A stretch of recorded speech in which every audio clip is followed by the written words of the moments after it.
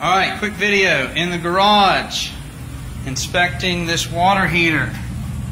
I would suspect it's a Bradford White. I'd have to decipher the little letters, but I suspect this water heater is probably only 2-3 years old. It's in really good shape, looks pretty new.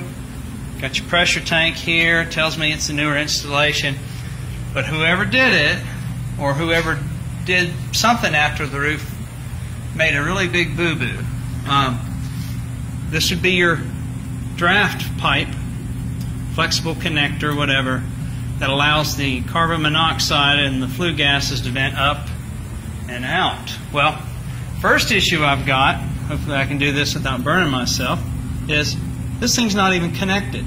So it's not sitting on the collar, draft collar right, it's not connected.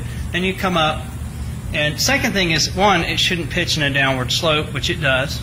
Two, they've got it spliced here with two different sizes.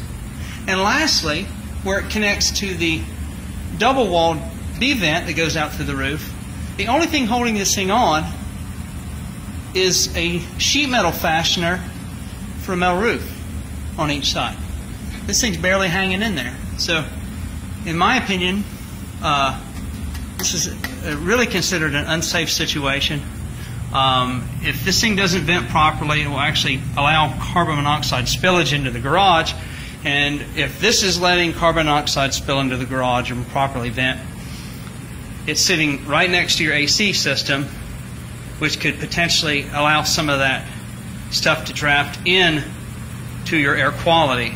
Because these things are never airtight. They're always going to pull a little bit of draft or air. I mean, I've got cold air blowing out here in this corner. So definitely a situation that needs to be remedied immediately, so we don't have any future issues or concerns with people's health or safety on this one.